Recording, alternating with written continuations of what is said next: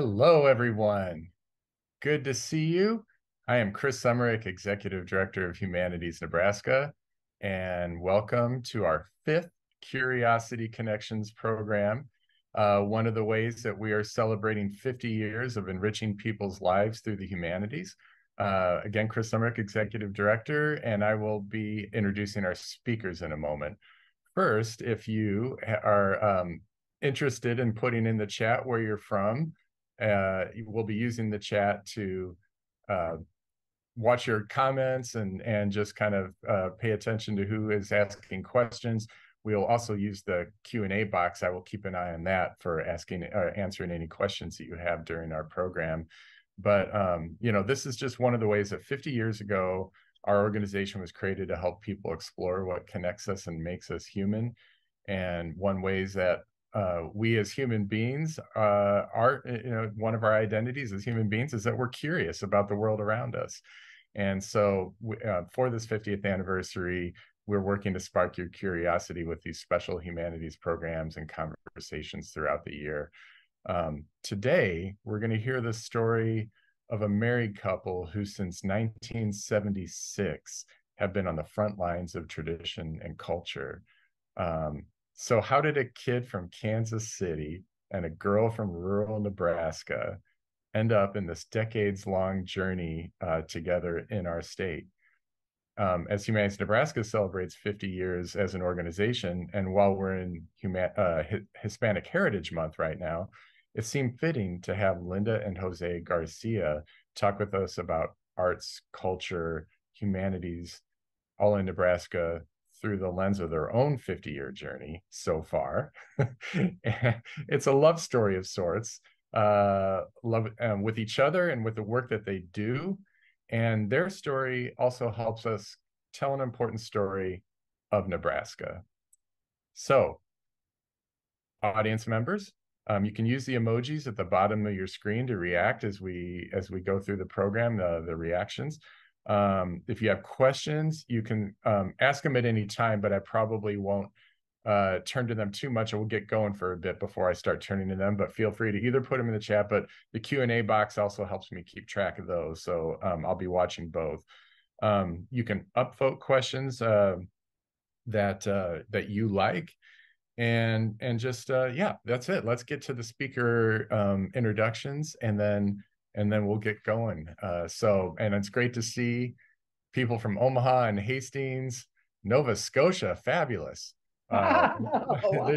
There's a great people coming in from all over. So, okay, Jose Francisco Garcia is the third generation with direct paternal and maternal Mexican descendants settling in the Midwest in the early 20th century.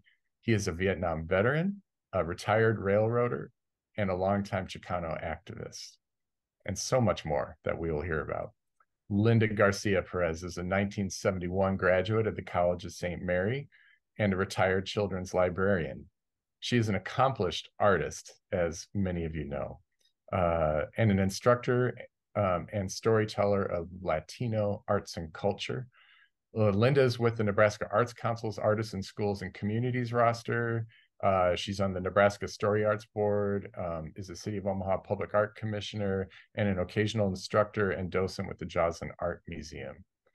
Jose and Linda together have an extensive collection of Mexican folk arts and literature. They are the founders of the Mexican American Historical Society of the Midlands, which we'll hear more about as well.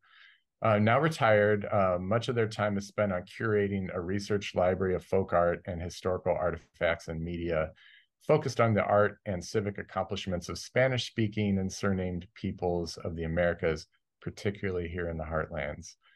Both Jose and Linda are in Humanities Nebraska's Speakers Bureau.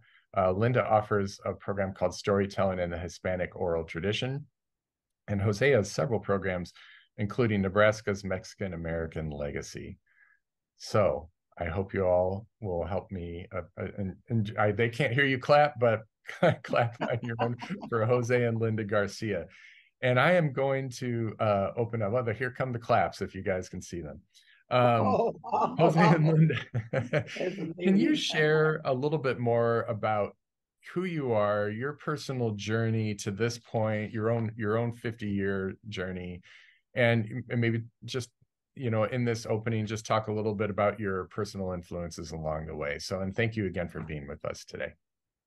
Well, I'm going to let Linda start because she was the original Chicana. I didn't catch up with the Nebraska experience until '76, but Linda opened the doors, and this was back in the late '60s, early '70s.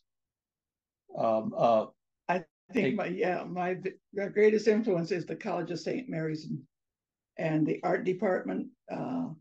Sister Angela Lobato had a great influence on me. She took me to my first great boycott of the Chicano movement. And that's how I really got involved and started studying more about the background.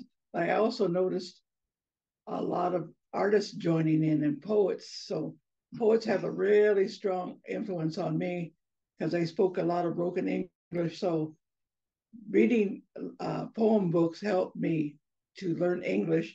And it was also a visual appearance for me because it had a lot of open spaces and margins, so I could really rest in between. So that's why I push poetry today. Again, we'll talk about that later, but Sister Angela had so much, and Brother William Wooger, who I student taught under a boys' school, helped me also. But the biggest influence I had too was Reverend Robert Novato, who helped me get to Mexico during my senior year in the College of St. Mary's. And that visit changed my life forever, to see all the art and meet all the people and the culture. And that it was, I feel the responsibility to bring part of that, what I learned, to other people. And that's part of my Chicano philosophy, is to learn what you can and to share it. That is imperative. Yeah, Lynn, thank you. Go ahead. I'm sorry, Jose, go ahead. Yes. Well, part of my awakening to the Chicano movement was in 1968. I grew up on a Mexican barrio on the west side of Kansas City, Missouri, and we lived as Americans. Listened to Patsy Cline. My father who was a bartender, did parties at in the Ozarks. I rode my bike all over the city whenever I wanted to. I was an orphan at the age of 6, but that's a long story. And we didn't know what Dia de Muertos was. We didn't know what Cinco de Mayo was. We didn't know who Emiliano Zapata was. And then 1968 happened. Well, actually, it was before then. When I joined the U.S. Army, January of '66, I looked at my birth certificate that I had to go get in order to enlist. Jose Francisco Garcia, that's not my name, is it? Well, it's on your birth certificate. Since I was 4 years old, my kindergarten teacher changed my name from Jose Francisco Garcia to Joe Frank. And everyone in Kansas City, relatives, friends, the whole enchilada, knows me as Joe Frank Garcia to this very day. But when I was 19 years old, joined the Army, 20, I took the name Jose Francisco Garcia as my name, my lawful name, and that kind of started changing me when I started to assume an identity I never had. And then in '68, April or May of '68, I saw 3 black men go like this at the podium of the Olympics in Mexico City. And then I started hearing about the massacre of the students in Mexico City. And then a little bit afterwards, Martin Luther King got assassinated. And then Robert Kennedy got assassinated. And I was in Washington, D.C. at the time, waiting out my time to finish my enlistment. These things changed me. And then all of a sudden, I was out of the Army and in a university setting. And I helped founded the Vietnam Veterans against the Vietnam War in Kansas City. And from then on, it just was a rocket to Mars. Um, I became very active in the Chicano movement, got my degree at the University of Missouri at Kansas City, went to work for a year with farm workers in Garden City, Kansas after my graduation. a graduation that I didn't attend because they refused to give me my degree because of my supposedly unofficial exploits in the neighborhood to do my psychology studies as my final. Well, they finally said, "Oh no, this is legitimate. This was legitimate work," and I finally got my degree and worked for a year out in Western Kansas. And then all of a sudden, I decided this is a little too dangerous for this Chicano. Because I got run out of Garden City, Kansas. I only lasted there a year. So I got a job with the Xerox Corporation. Then I got a job with Aetna Corporation. And before I knew it, I started working for the Commerce Trust Company. And one thing led to another. And before too long, I had to leave Omaha, Kansas City. Ended up in 1976 in Omaha, Nebraska. At the Chicano Awareness Center. I remember that day. That changed my life too. Wow. We were only going to be friends, by the way. We weren't going to get married. That was my thing in college. I was never going to get married unless I had to. And it wasn't going to happen then, even. So we had to do a lot of talking and visiting, I'll tell you. I came into Omaha as a hypnotist because things in Kansas City, I was married before. And the talk here in Omaha, after I met Linda and the divorce came through, was that Linda recycled me here in Omaha. So that began my Nebraska adventure. And ever since then, it's been quite a ride. It is. That's wonderful. You did well. You're a lucky man for the state you came to and the woman by your side. And Jose, listening to you talk about the late 60s, I've, every once in a while when I'm talking to people about what, Humanities Nebraska's beginning in the early 70s and the National Endowment of the Humanities and the National Endowment of the Arts starting in the mid 60s. You think about those times that you mentioned and all that was happening and just the turmoil and the uncertainty and everything. And, people are worried about how things are today and, certainly feeling that kind of thing. But when you look at different points in our history, that time of like the late 60s that you were just referring to, really were another time in our nation that we were struggling to navigate. And that's kind of the emergence of the, National Endowment of the Humanities, National Endowment of the Arts, and things like that. And then Linda, I just wanted to say to you too, listening to you talk about that influence the teacher had on you at College of St. Mary is just, you hear that a lot from people about, teachers, whether in K through 12 or college, sometimes I don't know if they realize the difference they make in people's lives. So I know we're very grateful to teachers everywhere for teachers and librarians both. Yes. Librarians had such a big influence on me. And speaking of librarians, Linda and I are kind of like, we're somewhere or another, we've been connected for a very long time in very many ways. And one of the ways is librarians. When I was in junior high school, I would go to this West Junior High School, and I'd walk to school. It was about a 2-mile walk, no big deal, maybe 3. And at the end of the school day, I would literally hide in the library because of all of the tumultuous issues happening after school. Rumbles, fights, all kinds of aggressive behavior. I wanted no part of this. I'm a short dude. I was picked on so bad that people to this day will come to me and apologize to me when I go back to my hood in Kansas City. So I spent a lot of time in the library, and the librarians would stack books up in front of me. Life magazine, Reader's Digest, Look. I started reading Jack London. I fell in love with dog stories. That's how I got my American experience. I didn't know what a salad was until I went to junior high school. It was all menudo and albondigas and sopa. Until I hit junior high school, then I started learning that we're not all Mexicans. we're Mexican Americans. We're part of the American tradition, the American story. Well, Jose, that's a great spot to bring up a question I have for you too.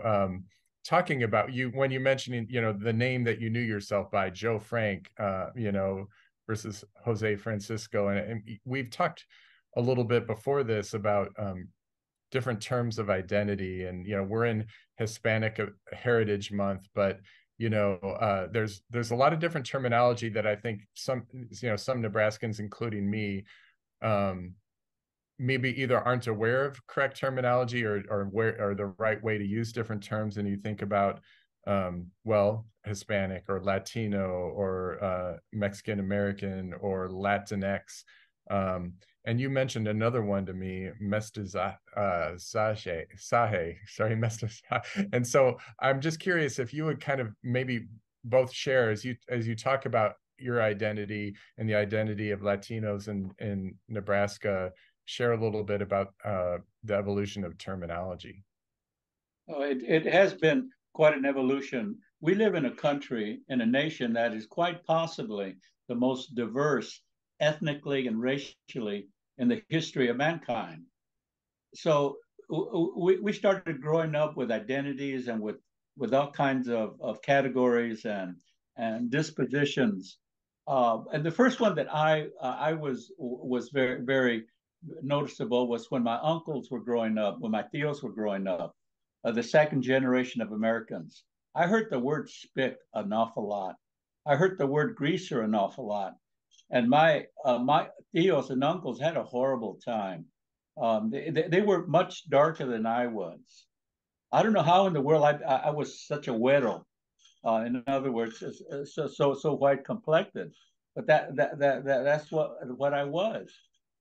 But all my uncles and my aunts, they were a little browner than I was, and they had a rough life, to the point where my grandmother, who raised me, would make me promise that I would never become somebody that took tips, because she remembers times that even though I was orphaned at 6, my father, that gave us to my grandmother to raise at the age of 6, would come and feed us every now and then at her house. He was a waiter at a hotel, and it would be 2 in the morning, and he wouldn't be able to buy the food unless he had tips. And then he'd go to a hamburger, the Town Topic hamburger place, come home to Mama Grande's house, open the bag, and just tumble hamburgers on the table. We would have dinner at 2 in the morning, So it was rough. And if it weren't for them and their hard work and the examples that they set, I don't know where I would be right now. They were the ones that built everything. They were the mountains that I climbed to the top. They were the ones that made possible me wanting to and being a Chicano. They knew nothing about being a Chicano. All they knew about pachucos and about zoot suits. And one of my tios had a raya right here. We called him 40 Cop Joe. That's another story. That'll be in the book. When I started growing up and went to the Army, into junior college and then the university, I was a Chicano to the nth degree for 2 reasons. Number one, I was a self-determined person. And number 2, I needed an identity. And I got one, and I pursued it hard. That was in the 70s. Okay, we come to the early 80s. Hispanic Week arrived on the scene. National Hispanic Week. So all of a sudden, you weren't just Mexican Americans, you were Hispanic. And then the 90s came, and here came other words like Latino, and then the 21st century arrives. You find Latinx show up among so many others. And these were all adjustments that the general culture made in order to help more people identify. They didn't go through the 60s like we did, or even the 50s. Oh, the 50s. Can I talk about the 50s? They didn't go through the 70s like most of us did. Rock and roll, what was that? The 80s and 90s was a quite a cultural, social, and ecological change in our country. And it brought the use of the word Latino as an example for people that are Spanish surname, Spanish language. The thing that we have in common with Latinos, with Hispanics, with Latinx people, is that the majority of us were products of 300 years of Spanish colonialism in the Americas. That was the commonality we had. The other commonality was that almost 15% of us were directly descendants of Africans that came in much greater amounts to Central, South, and Middle America and Mexico than they did to the United States. Puerto Rico is a prime example. Cuba is another prime example. Two nationalities that lost the majority of their indigenous people. Early of the 16th century genocide of the Portuguese that were brought in from the Portuguese and the Spaniards. So now we're in 2023, are we at? 2023. You see Latinx. There are so much diversity that the Latinx took the place of Chicano, Chicana, Latino, Latina. Latinx had no, what do you call it, adjectives? It was everybody. And that was a very contemporary term for a very ancient term. By ancient, I mean contemporary ancient, that is mestizaje. Mestizaje has the word mestizo in it. What's a mestizo? A pagan, a peon, somebody that came from the campo, a dirt farmer that is Spanish connected. Mestizaje is kind of like the characteristic of the cultural side of people like Linda and I. And it is without nationality. It is without flags. It is all of us. Todos somos algo. We're all united. We're all united in a mestizaje type of a world. It does have its implications, though.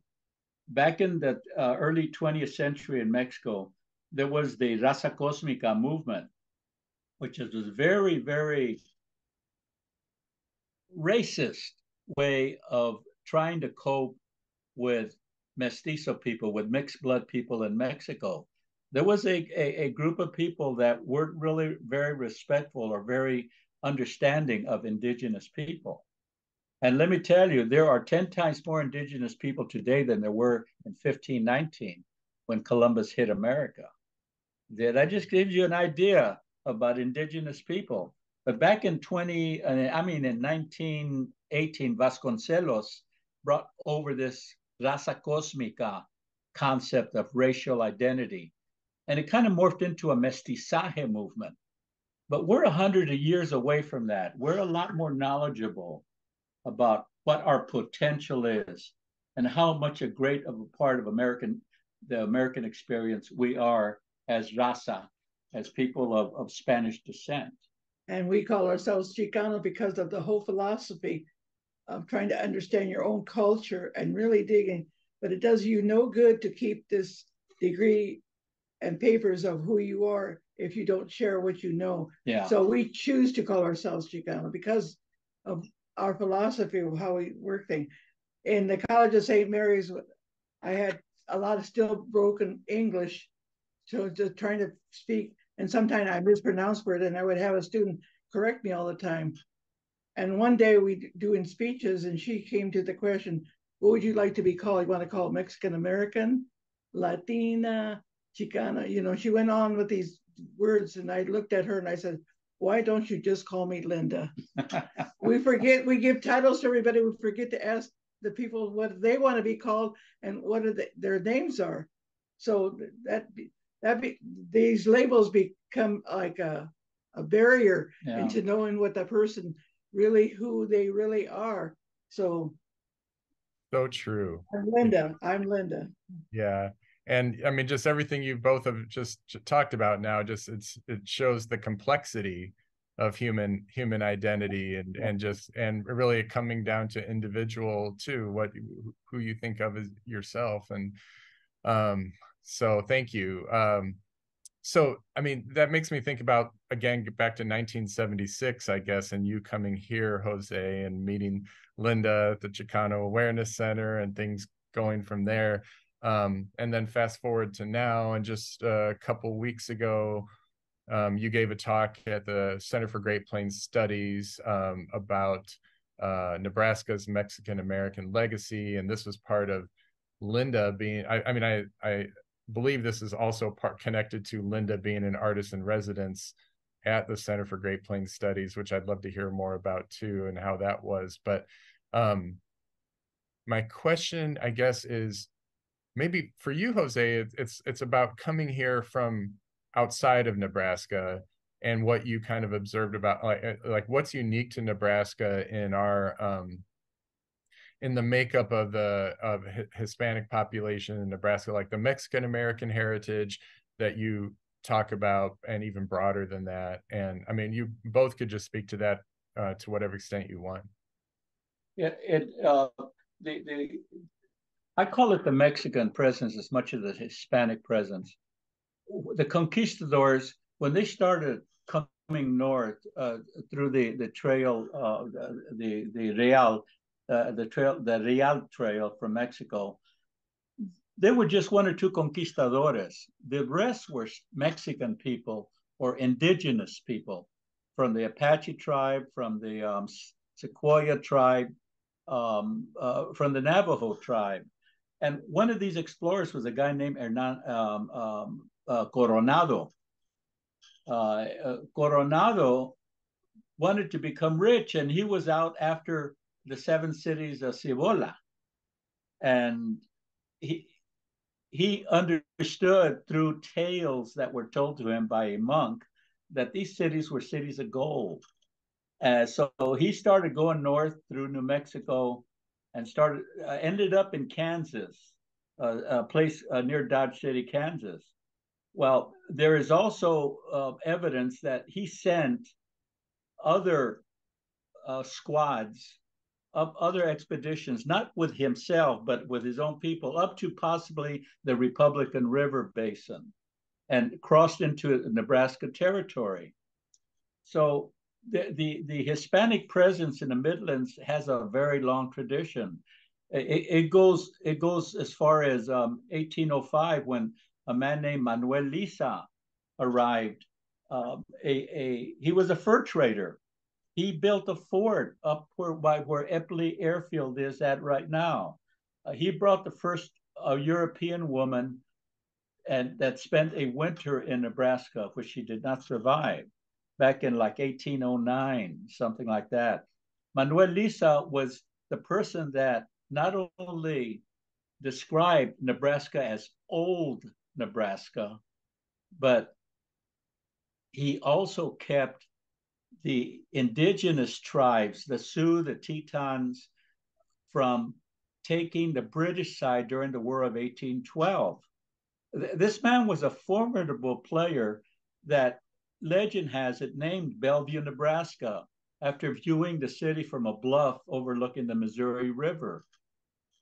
He had a huge role in the development of the eastern side of Nebraska.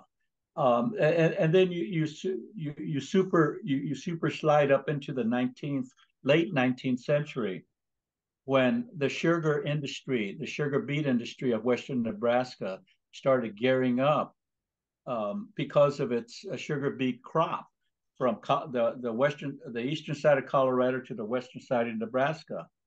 So here comes the labor that was the only labor because of the Chinese Exclusion Act of 1882, because many of the immigrants that had arrived prior and up to the Homestead Act of 1865 were no longer wanting agricultural work. They already owned the ranches, they already owned city government, they already owned utilities and houses in a more urban setting or in town.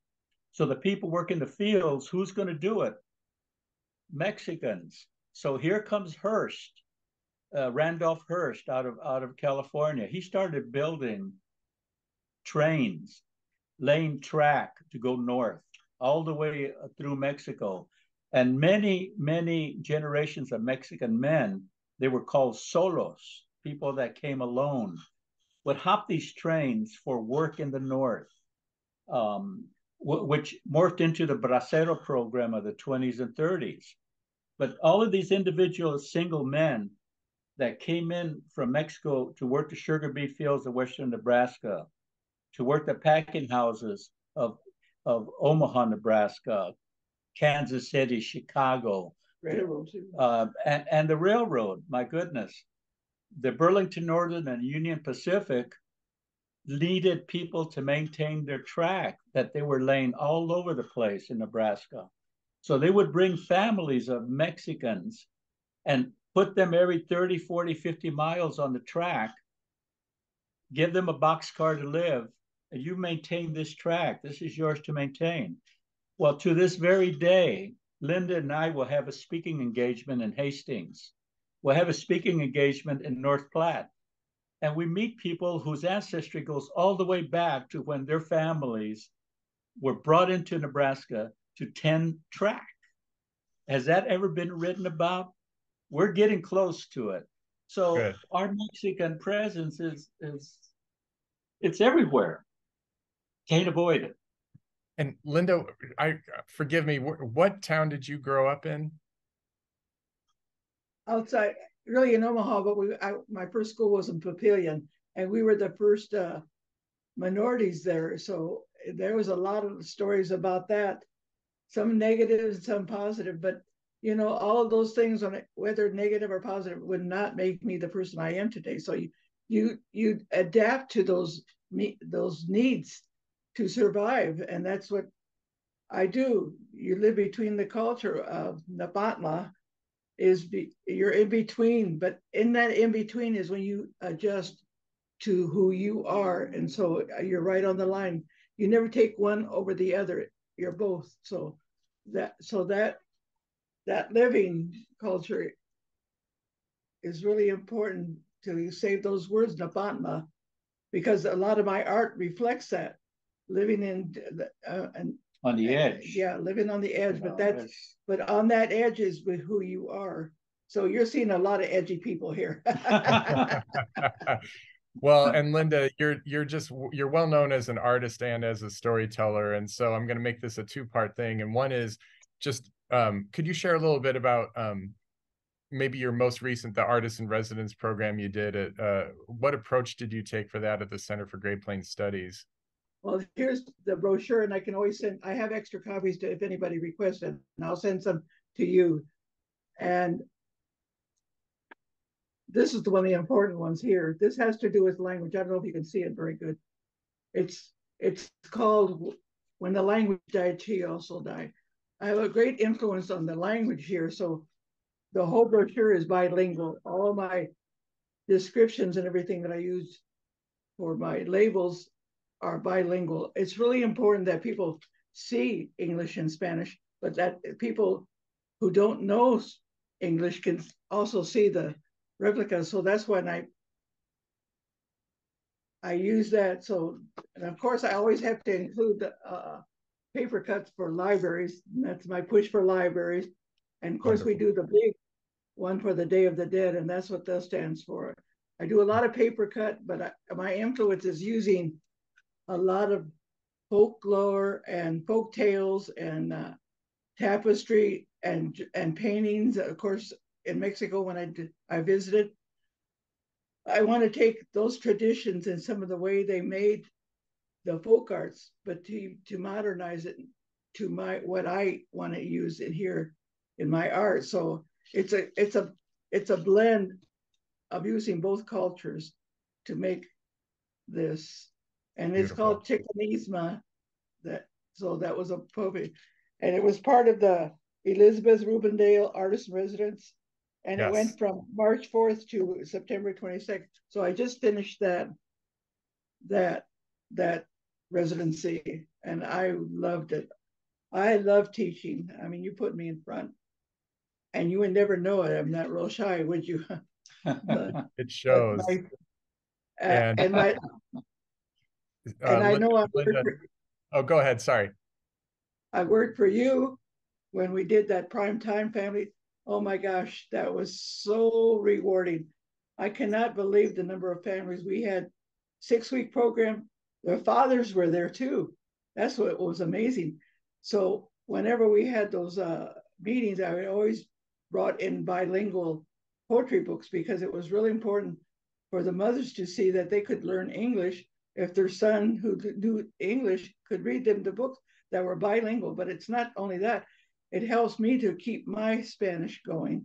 And sometimes I forget what those words are and I have to look them up. But the poetry books by Francisco Acaron, Laughing Tomatoes, and the other Yes, one. this is what I wanted you to. Just to thank you for mentioning that, Linda. And you're getting fan mail here in our comment section. Cynthia Douglas Ibarra says how much she loves your art, and Jennifer Norton says how much she loves Primetime. And yes, Linda, that's when I first met you. I think was when you were one of our storytellers in Primetime, and you're just remarkable. And Primetime Family Reading is going strong, and it's a lot of the bilingual programs, and we just love it here. But Love you, that program because we were the first ones who did the Spanish one in the United States. I took training in Louisiana, but I mean, yes, so you're got to be congratulated Humanities Nebraska for bringing the first bilingual one prime time to thank you, Linda. Nebraska. Yes. Would you mind, because you mentioned Francisco Alarcon, I believe, Alcaron. Yeah, And we talked about that book, Laughing Tomatoes. yeah, And, that and is I'm a just funny, wondering, funny book. would you mind, and I'm just going to ask the audience too, if anybody wants to write a question, now's a good time, because I'm going to ask Linda if she wouldn't mind just giving us a glimpse of how she tells the story. Oh And then boy. I will keep an eye out for questions too on anything we're talking about. But you Well, the okay first with thing that, I will Linda? not give you the title because I'll give it away, and Okay. I'm going to do a very short version of what I do because usually it's heavier and bilingual. But había una ratoncito familia. There was a family of little mice. Había papá, mamá, hermana, hermanito, and that there was a family of mice: the father, the mother, the brother, and the little sister. Now, because she was a mama and she was always so scared of what was going on outside, she homeschooled them. But she also used these signals like, we all know what this means, or this means, or listen, look at me. Well, she used a special one and she would go like this. And she would always say, cuídate, cuídate, be careful, because hay vive un gato afuera. There's a cat outside, and everybody knows what cats like to eat, don't they? We all know that. So she would always say that to make sure that they would understand how important it was that they'd listen to this word. Cuídate, cuídate, hay vive un gato. There lives a cat. Well, one day they wanted to go on a picnic, so mother got all the favorite foods of cheese and strawberries and some milk to drink. And they all went out and found this beautiful tree. To us, it's a big tree, but it was just a little twig. But for them, for a mouse, it's a big, big tree. And they comieron and they ate and they ate and they drank and queso y más queso. And they ate cheese and more cheese. And the mother says, "Oh, I think I ate too much." And father says, "Yo también, me too. I think I ate too much. We're tired. We're going to take a nap." And the brother and the kids say, "No queremos dormir. We don't want to una siesta. We want to play. We want queremos jugar afuera." And so she says, but she go, "Cuidado, cuidado, porque ahí vive un gato." "Oh, mama, no, don't worry so much." So the kids went out and played, and because of the grass, they went through a little further than they thought, and they came to these wood slats called fences, and they were really close together, so they were able to just put their arms inside, and they heard this noise going, and the boy goes, "I wonder if that's the cat." So he took another look and he saw this black thing going. And so boys love to tease. So he stuck his arm and he goes, "Ole gato flaco." And And the girl copied her brother. She goes, oh, look at the flax go. That's called a raspberry, by the way. Those are my favorite sounds. And the cat heard this and he goes, oh, what's that? And then he looked and he saw the two little mice. And he goes, oh man, this is lunchtime and I could use a snack. So he got up and he ran and he got off the fence, but he missed and he slipped down. And the little boy started laughing. The girls started laughing. And they really started to tease that cat. Oh, they got the flock go. And they stuck in their arms and the girls going, oh, look at the flock go. And that cat hated it and he jumped on the fence. This time he got up on top and he looked at them. And the little boy looked up and the little girl looked and they go, oh, yes, I got them. They took off and they ran and they found their poppies and they waking them up. Poppy, Poppy, Poppy. And the father would wake up. Ay, Poppy, ay, viene un gato y vamos a. And the father goes, oh, yo no tengo miedo en gato. I'm not as scared of any cat. I'm going to give that cat a pow, pow, pow. You just watch. So he got ready and stood up in his stance and started going like this and getting ready. And the boy stood behind him and the girl stood behind him. And here he sees the cat. Here comes the cat. First he sees los ojos. He saw the eyes. And then he sees la boca, the mouth with the teeth. And then he saw the long claws and the father goes, oh, it's a gato. And he took off and he ran behind the mother. And the mother goes, oh, but the mothers are always thinking, don't they? And she goes, I'll take care of this. So she stood in front of the cat and he was getting closer and she goes, bow, bow, bow, bow, bow, bow. And the cat looked at her, what was that? And she did it again, bow, bow, bow, bow, bow. And the cat got so scared, his hair stood all the way up and he took off. And the boy and the girl went off with their dad and they ran home and the father sits on the couch and he goes, oh, ay, ese gato. And the boy goes, like his dad, ay, ese gato. And the little girl sits next to him, ay, ese gato. And the mother comes in walking and she goes, ya te sabes. Now you understand. Por en este mundo, and in this world, it's importante. It's very important que te hablas dos languages, that you speak two languages. And that's the end of our story called Barking Mouse, and it was intoned by Antonio Sacre. You can find it in a picture book. And I have Barking Mouse. That's a very short version.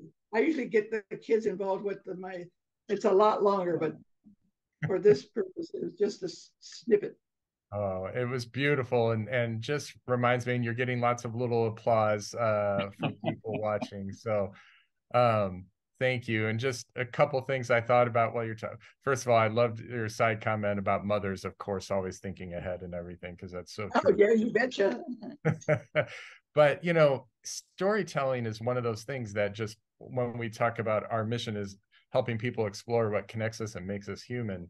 And when somebody like you is telling a story, and I've seen this so many times, whether it's the squirrely little kids or busy adults or whatever, everybody just leans in and listens because you just pull them in. Everybody loves hearing a story and you just do it so well. Well, one of the other ones I tell is abuelita stories, grandmother stories. And it happens every time I tell that story, I will have several adults come up and tell me their story about their grandma. Oh, this reminded me of this reminded me of that. So it really brings in a lot of conversation. And I'm really surprised about how much they can tell me. I mean, the people who are listening, if you have a grandmother story, you need to tell that story. You can write it. You can have your grandson or your granddaughters even illustrate it, but they really need to know those stories. I mean, do children really know what even their parents, what their favorite color is, what their favorite toys is, what their favorite things that they did in school, and maybe some of the things they weren't supposed to do? Kids love that kind of stuff. You know, and that brings us to why we do Dia de Muertos. You know, yes, yeah, please share. Memories, remembrances. When I was growing up as a kid, I heard about La Llorona, the crying lady, which was legendary in Mexico, and It's a mestizo tale that started in the 16th century about a woman that took her kids with her into the other world. And I had an experience like that when I was a kid, and my grandmother would tell me the story of that. And they tell that story so the children will behave, not yes, go outside yes, and come in after yes. dark. I turned it around a little bit, but that's the story of my life. But when we started doing Dia de Muertos in the late 80s, and we're influenced by Tortolero in Chicago. We're influenced by Martin Gerardo Ramirez from Mexico, San Diego de Alejandro, Jalisco. We went to visit him 3 times. And then the narcos got a little gnarly, so we stopped going. All of this kind of codified into what Linda started doing, Dia de Muertos art exhibits, propelled by her need to give artists a reason and a location to express their art. Well, what was funny, I would ask numerous artists to come, and they would say, "But Linda, I'm not Mexican." I says, "Well, you think Mexicans are the only ones who die?" So it has really expanded. I mean, it's popular in Argentina. It's popular in Japan. You'll see. We were doing it in the late 1980s. People will come up to us and say, "You're Satanist, aren't you? You worship the afterlife, don't you?" We just kind of say, "Well, come to our show and you'll see." The afterlife includes my grandmother and my mom and my dad and everyone that we respected and want to remember, and we to make sure that they don't die the third death. There's in Mexico, there's a saying that the first death is when you die. The second one is when you no longer see the body. And the third is the worst one, is when you forget their name and forget to say it and remember them. So everyone's seen the movie Coco. It's a good movie. I recommend it as a Chicano. And it's changing the culture. It's changing the society in America. The mestizo themed things that we're doing, and I'm saying that because the majority of these cultural traditional programming that is being done in the United States of America has very deep indigenous roots. But us mestizos, us that I have 12% indigenous in me, we see things such as in 2015,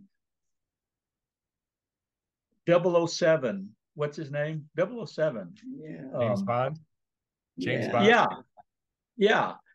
In 2015, he had a movie called Spectre.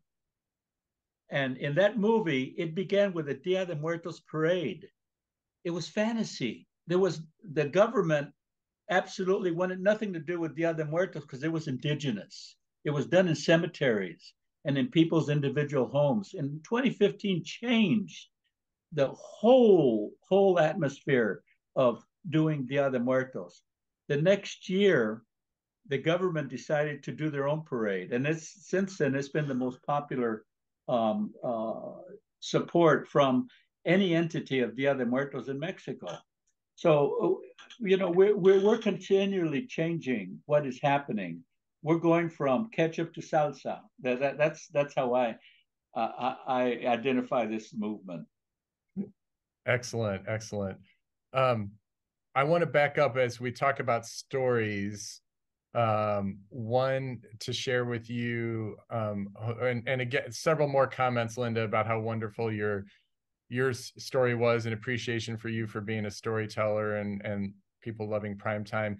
But also Sherry Beam Calloway, I don't know if you know Sherry, but she's also in our Speakers Bureau, wanted to mention you, Jose, about as you spoke about Western Nebraska and the sugar beet industry. She said her memories of the immigrants who worked in the sugar beet fields at their home in Western Nebraska. Her grandfather had a so-called beet shack, which she has a picture of. The conditions that the hardworking families had to endure, she'll never forget. Toiling in the sun with babies on their backs was something she'll never forget, and just how hard those conditions were. And so if you document that era in a book, she is somebody that you can speak with about that.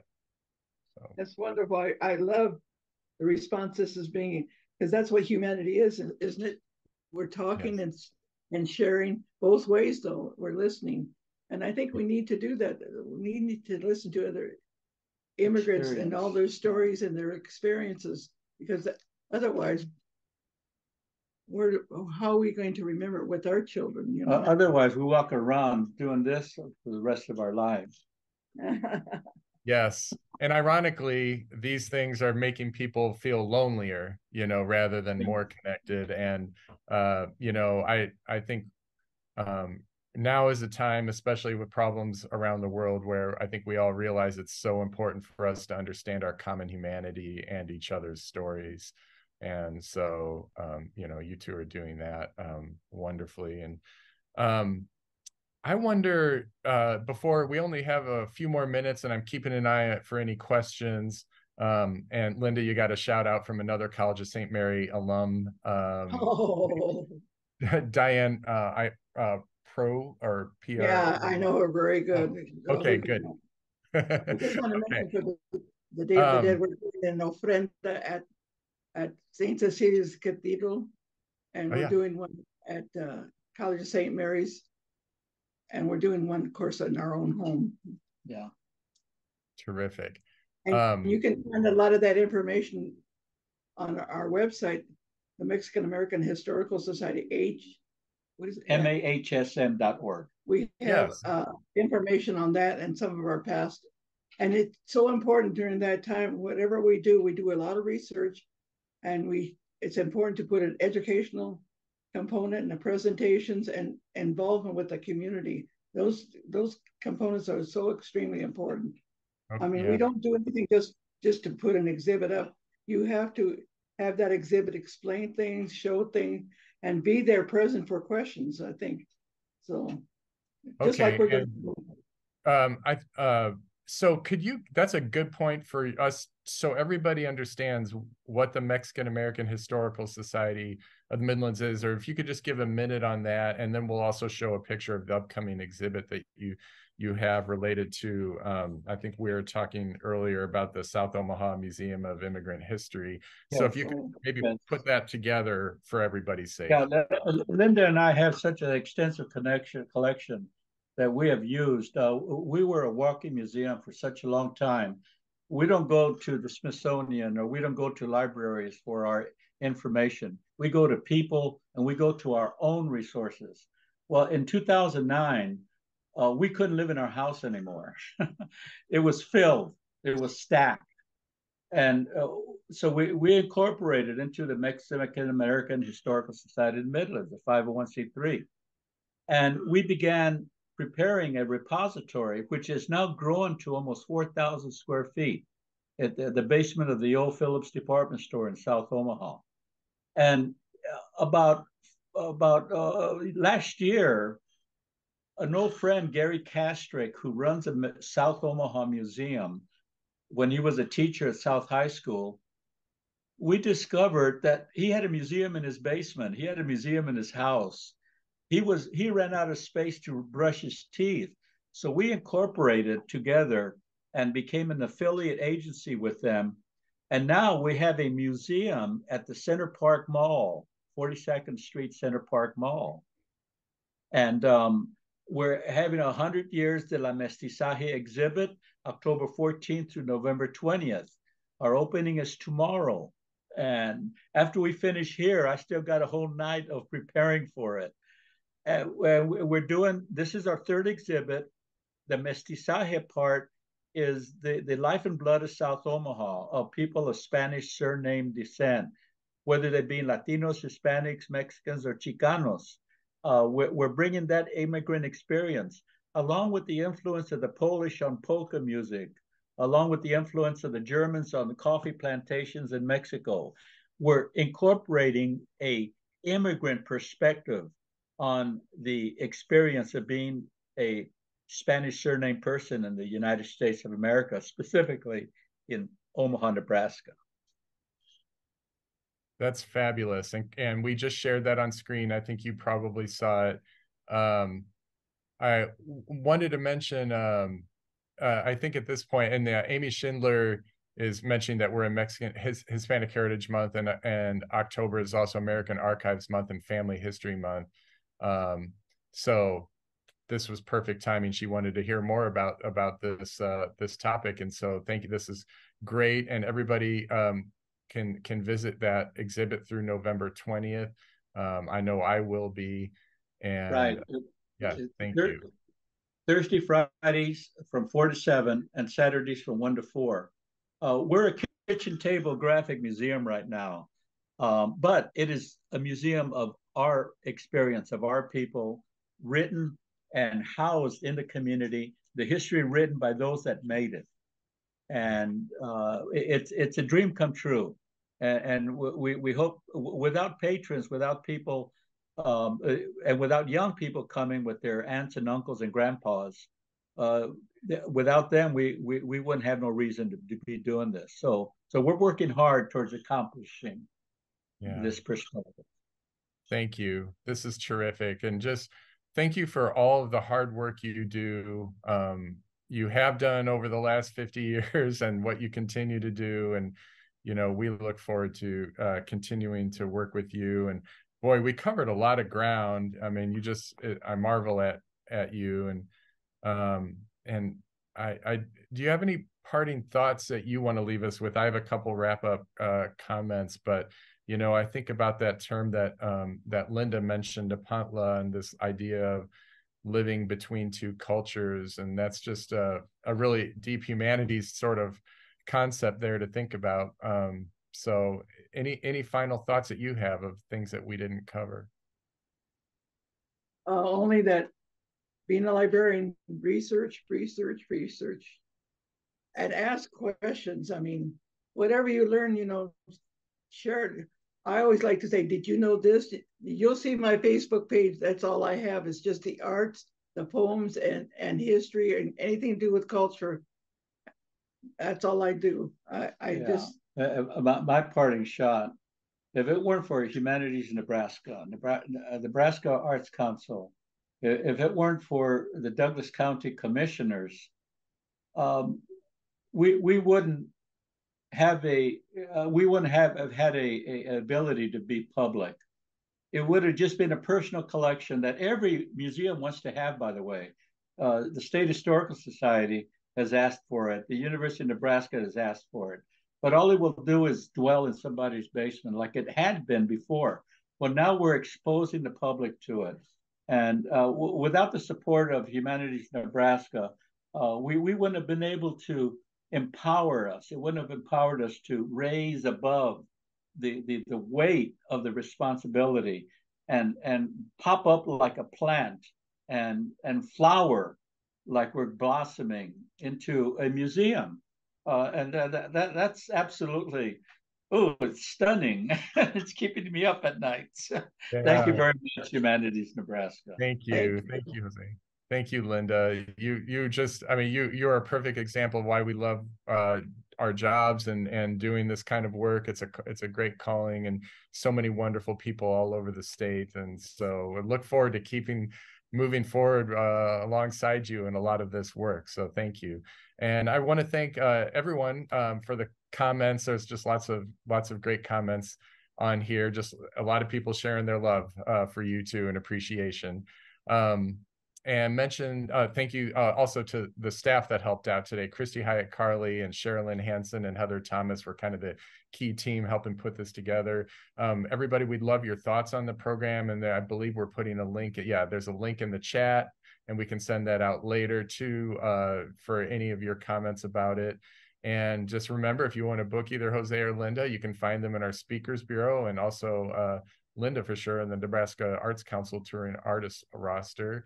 And we have one more, we have a Curiosity Connections program next month on November 17th, and it's going to be on Black homesteading, and it's going to involve the Angela Bates with the Nicodemus Historical Society in Kansas, and with Denise Scales involved with the descendants of DeWitt here in Nebraska. And so we're kind of a Humanities Kansas and Humanities Nebraska teaming up for a broader look at Black homesteading in the Great Plains. So Thanks so much to everybody. Thanks to the National Endowment of the Humanities and the Nebraska Cultural Endowment and the state of Nebraska and all the great donors all over the state who support our work. And we will look forward to seeing you around soon. Thanks again.